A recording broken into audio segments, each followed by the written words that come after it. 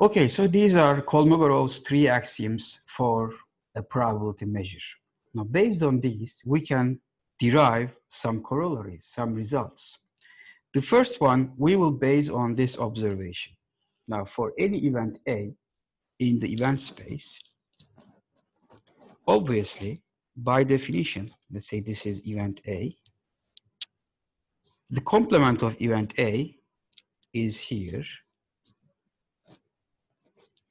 And obviously, by definition, they are disjoint. Event A and its complement is disjoint. They have no overlap, no common outcomes. And in this case, I'm going to apply axiom number 3 to these two, okay? Probability of their union, the union of event A and its complement, okay, as you see here, is going to be equal to the sum of probability of A and probability of its complement by axiom number 3. Okay, but when you look at this union, A union its complement, again, by definition, this is the sample space, right? And now at this point, I can write probability of the sample space equals probability of A plus probability of its complement. And if you apply axiom number 2, if you remember, that's you must assign 1 to the probability of the sample space.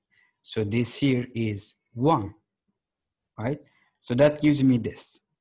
Probability of event A is equal to 1 minus probability of its complement. Of course, alternatively, you can write this as probability of A complement is equal to 1 minus probability of A. Okay, so that's the first corollary. And secondly, from this, we can write this result. How so? You see, probability of A here is given by 1 minus a probability, this here, particularly this here. And we know from axiom number 1 that any probability is non-negative. So this quantity here is greater than or equal to 0. And when I subtract that quantity from 1, the result, which is probability of A, cannot be more than 1 because this quantity here is non-negative.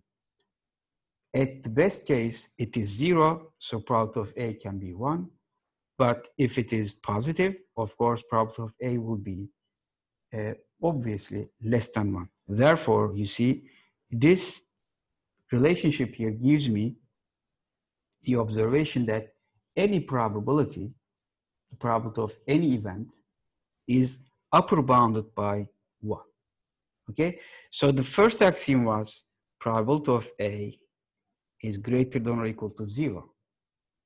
It was not 1 greater than or equal to the probability of A greater than or equal to 0. So this here does not have to appear in the axiom because it can be derived from the set of axioms. Okay, it's a result rather than an axiom itself.